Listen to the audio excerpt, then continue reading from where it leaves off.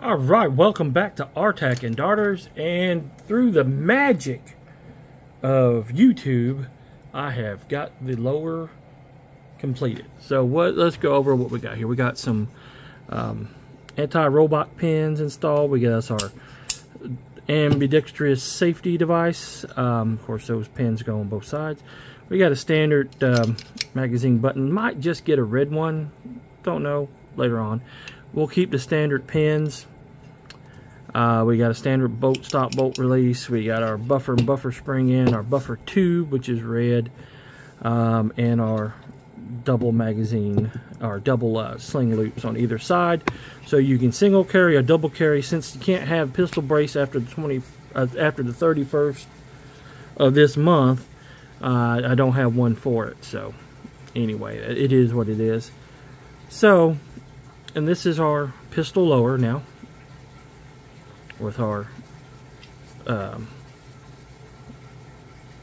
different grip there. I don't remember the name of it. It came with one of the other kits I had a long time ago, and but it's not an A2 grip. I like it better. As I get older, arthritis in my fingers from working on cars start to affect me a little bit.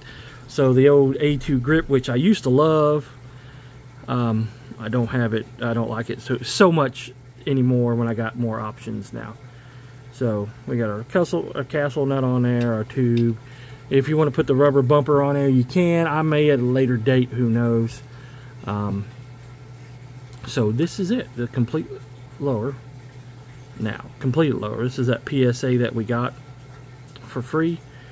Our trigger group and all our TAC fun stuff, which is great. So stay tuned for the completed rifle. So this is the 300 Blackie. I always do all my 300 blackout in red because the girls and I both know, and Emmett will know, that if it's red, it's 300 blackout. Make sure you use a red magazine, because I have red magazines for 300 blackout specifically. That way we don't try to stick a 223 or something else into a wrong chambering, either 300 or 223 or 5.56. So even we don't even use the orange mags for this. This is a 223 mag.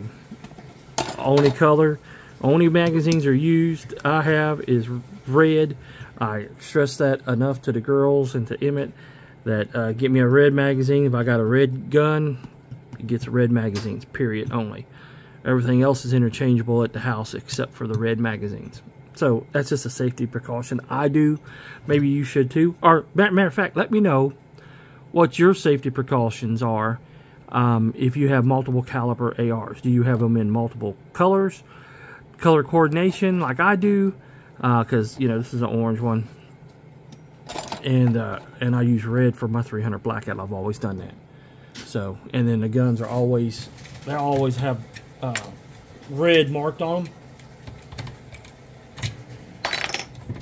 Like the upper here, it's marked in red.